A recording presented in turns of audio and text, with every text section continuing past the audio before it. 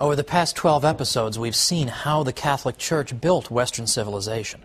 But where is Western civilization going? What's next? What can we do about it?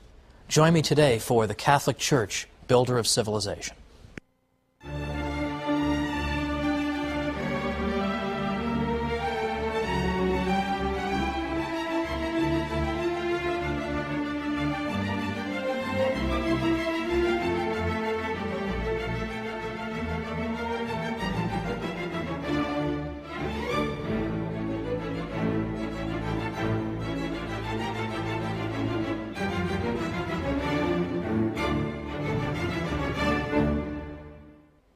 Welcome to the Catholic Church, Builder of Civilization. I'm Thomas Woods. This is our last episode. So let's take a moment and take stock of what it is that we've seen thus far. Because I think when you put it all together, it's a pretty impressive package for the Catholic Church after all. For instance, we went after the subject of science right away, because there I think people are most likely to disparage the Church or to think not especially well of her, that she has not distinguished herself very well when it comes to science. But to the contrary, we've seen that modern historians of science, who would know something about this, they do this for a living, are now no longer saying that about the Catholic Church, that she's just an enemy of science. We've actually seen that the Church, in fact, introduced into our civilization critical ideas that made it possible for science to develop. In fact, it's not just a coincidence that science developed in a largely Catholic milieu, in a world that was formed by Catholic ideas, but rather it makes perfect sense, as we saw earlier. Beyond that, we looked at great pre-scientists whose names have been forgotten, but who achieved great things in the sciences.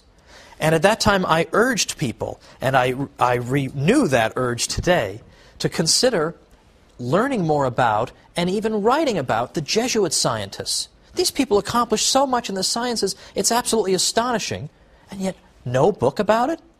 That is an injustice, my friends. Let's hope that it's rectified. Or how about charity? We all know the Catholic Church does great charitable work. But do people realize how great it is?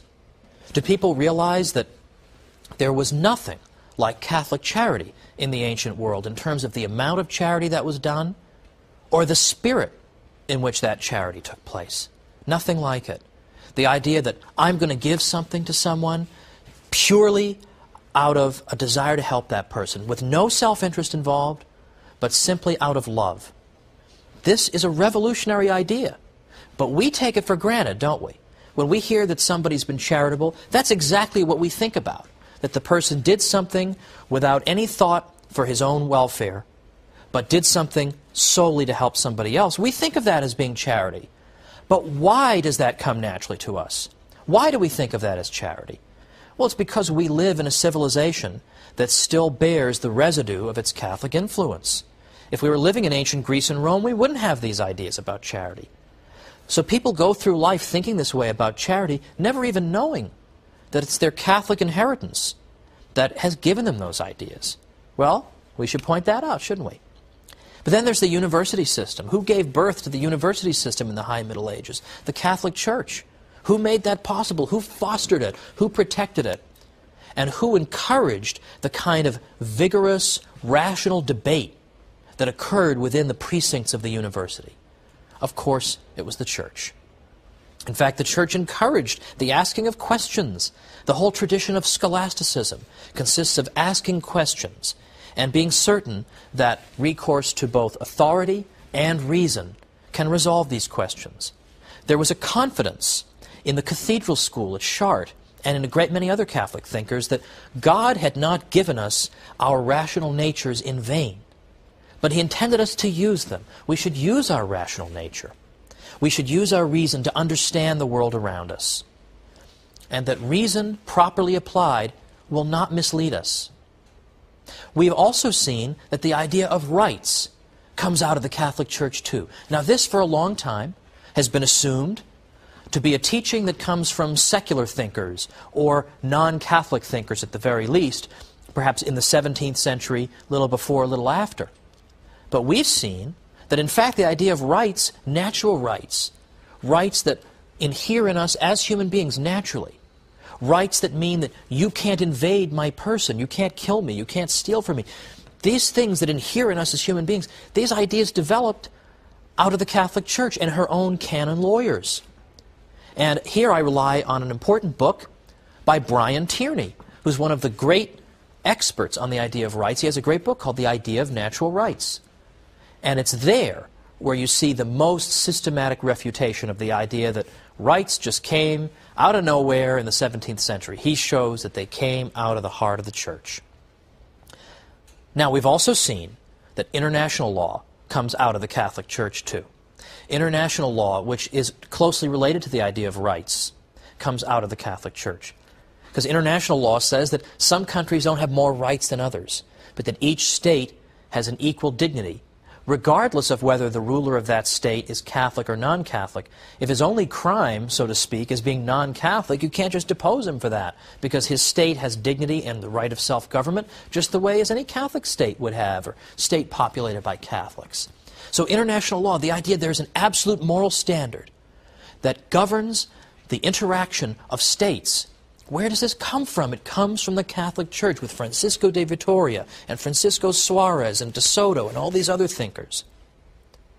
Even law itself, law domestically, is indebted to the Catholic Church because the canon law was the first modern legal system in Europe. Because for the first time, church law was brought together systematically and presented in a coherent whole, where all contradictions that might have existed have been reconciled. That's what modern states in Western Europe did when they were developing their own legal systems. They used the model of canon law as to how you go about doing that. Now, in our first episode, I made brief mention of the study of economics. Now, economics really is an interesting science, so I don't want to hear any objections to economics. But economics is often thought to have emerged in the 18th century. In the 18th century, sort of deistic thinkers, or thinkers who certainly weren't Catholic, just suddenly came up with the idea of economics, just kind of poured out of their heads. But in fact, that's not what historians today are saying. For the past half century, historians who write about the history of economic thinking are now saying that it's not Adam Smith in the 1770s who just gave birth to economics, just came all out of his gigantic head. But instead, they're now pointing to a people called the late scholastics, who were Spanish thinkers. Well, they weren't all Spanish, but the best ones were Spanish. So all you Spaniards out there, congratulations. As the source of modern economic thought, the late scholastics are really the source. One of the great 20th century economists, Joseph Schumpeter, said, "It is they who come nearer than does any other group to having been the founders of scientific economics." And there's been much scholarship written about this ever since Schumpeter wrote in the 1950s. Modern historians of science have continued to uncover the critical and important insights into economic thought of these people. For example, Raymond de Roover, Marjorie Grice Hutchinson, and scholars who are still alive like Alejandro Chafuin and Harry Verizar at the University of Detroit. This is an important contribution as well. Now let me give an example of what I mean here. In the 16th century, when precious metals coming from the New World began to reach Europe, people noticed that prices rose. So what they recognized was there was a kind of a fixed cause and effect relationship going on here, that there was a relationship, some kind of a relationship, between the level of prices and the amount of money. So in effect, this was like an economic law. So they understood scientifically that there were relationships at work in the world of economics. This is an essential breakthrough. They also wrote great moral treatises relating to economics. Like Juan de Mariana wrote a fantastic treatise denouncing inflation, when governments inflate the money supply and thereby make each unit of money worth less. He denounced this as a terrible, inexcusable crime. Kings used to call in the coins in their realm and then clip them and save some of the metal and then return the coins to the people. And of course, he's gained an awful lot for himself, and they're stuck with these crummy coins they have to exchange at the old value. Juan de Mariana denounced this because he understood the economics behind it. Now, how did this go unheralded for so long? Why for so long did we all think Adam Smith had a gigantic head? Like, why did we think this? In part, it's because the people who wrote this stuff, the late scholastics, they didn't write books on economics for the most part. They wrote great moral treatises. And in the course of their moral treatises, they referred to economic topics. But they never had a book that said, here's our stuff on economics. So it was easy to overlook it. In addition, they wrote in Latin. And by and large, scholars today, particularly in economics, are not known for reading Latin. And so this was simply forgotten. And only now are we digging it out and saying, Catholics did this too. It's unbelievable. So I would say that we put this all together, and we haven't even talked about art and architecture. I assume that's taken for granted. The Catholic Church built Western civilization. And yet, not to beat a dead horse here, but this is one dead horse that amply merits a substantial beating. The European Union Constitution refuses to acknowledge the Catholic inheritance. Not a word. Western civilization comes from the ancient world, the Renaissance, the Enlightenment, and that's it. And whatever happened in between, nobody really knows, couldn't possibly have been very important. Seriously, only an imbecile could believe this now, given all the evidence that's out there. But this is what we're told by the European Union. And it can't just be ignorance. It isn't just that they're dummies and they haven't done their reading. It can't be that. Because nobody who would presume to make a statement officially on behalf of the European Union could be that uneducated. It's frankly because of hostility toward the Church. There is a hostility toward the Church. We all know it. And in fact, this colors people's statements and judgments. They don't want to give the Church credit for things.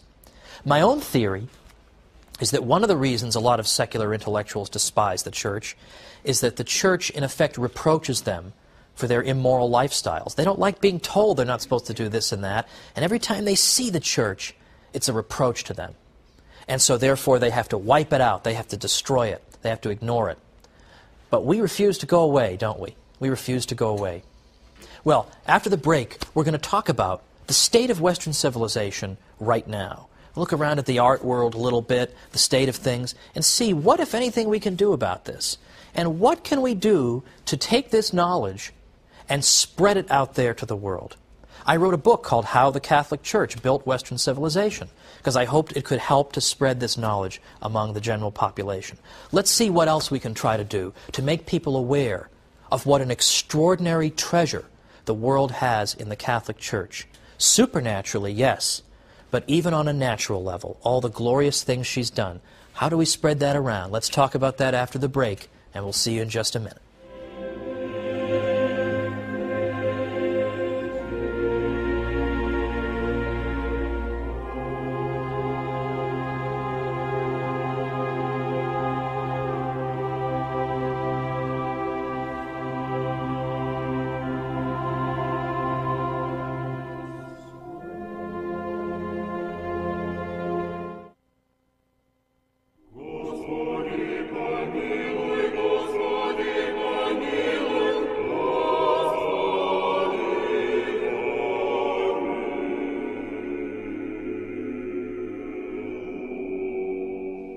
Welcome back to the Catholic Church, Builder of Civilization. I'm Thomas Woods. Today we're sort of summing things up and then looking forward. We're looking at things the Church has done in the past and then thinking about what are we going to do in the future? What are we going to do to redeem Western civilization? Build it back up again to where it belongs. Now, I think if you were to take a quick glance, for example, at the world of art today, it's probably not fair to say all of modern art is just a complete disaster. I don't think anyone would really say that. However, I think we can say that there seems to be a relationship between a civilization's view as to whether there really is a transcendent, there's something that is beyond our experience, and a civilization that doesn't believe that believes in materialism. Materialism in this sense doesn't mean greed, it means believing that matter is all there is. If something isn't physical, then it doesn't exist. That's what materialism teaches. And it seems to me fairly obvious that the type of art you would see in those different types of civilizations would differ from each other. And this is a point that Jude Doherty made. He's the Dean Emeritus of the School of Philosophy at the Catholic University of America. And he's made this point. He asked the question, could a great Gothic cathedral, or indeed Gothic architecture in general, could that have been built in a materialistic culture? And likewise, could some of the hideous things that we see around us all the time, what Doherty calls Lego set architecture, we're surrounded by everywhere, would that have been built in an age and a culture that believed in the transcendent? In effect, when you believe in materialism, what you're saying is that there is no meaning to life. If all there is matter, if matter is just dead, it has no purposes, then there is no meaning to anything if there's no transcendent. And if you really believe that life has no meaning, it would be a miracle if that belief weren't in fact reflected in your art. And we see that. Of course, we see that everywhere. Now, I suppose it's shooting fish in a barrel to criticize some of the excesses of modern art, so I'm not going to do that. There's a little bit of that in my book, and you can find that all over the place. But I do remember walking into my classroom back in the years when I was a professor in New York, and I had a newspaper article, and I said to them, this is a Western Civ course, I said, ladies and gentlemen, I want to update you on the state of Western civilization. And I read to them this news item. And it was a news item about the Turner Prize exhibition in England. It was a prestigious art prize. And one of the exhibits was called The Lights Going On and Off. And in this exhibit, the artist, so-called, flicked on and off the lights of the facility. And this produced an interesting effect, apparently, and that was his work of art. I know what you're all thinking. I can flick lights on and off too. I know. I'm thinking the same thing. Also in recent years, at major prize competitions, more than once, the janitorial staff has mistakenly thrown these art exhibits in the garbage, assuming that they were trash. What does that say to you about the state of the civilization? Now, if we Catholics don't defend ourselves, as I said at the beginning, nobody's going to do it for us. We've got a glorious civilization behind us. We've produced some extraordinary art that is admired by people all over the world. Now, it's true, though, that we're not Catholics because we produced great art. We're not Catholics because the Church helped to foster the university, or because the Church encouraged the sciences. These are all wonderful things. That's not why we're Catholic. But there are a couple of benefits that come from knowing this information. And the first one is that a lot of people do believe a lot of negative things about the Church, don't they? A lot of people believe these negative things. So if we can show them that they're mistaken, that in fact a lot of these misconceptions are exactly that. They're just misconceptions without historical foundation, we will have struck down an obstacle to their conversion. So it is important to know this knowledge, even if it's not the reason that we're Catholics. It will help us when we interact with people who have deeply embedded prejudices. But remember, nobody's going to defend ourselves if we don't defend us. We have to defend ourselves. We have to be prepared to tell people these things when they come up and say the Church has been nothing but a blight. We have to have an answer for that, because they're not going to have the answer. We need to give them that answer. But secondly, these things help to confirm our own faith. And what I mean by that is that we should expect Christ's Church to bear such wonderful temporal fruits. Because if the Church really is what she claims to be, she's the bride of Christ, she's a divine institution, then naturally we would expect her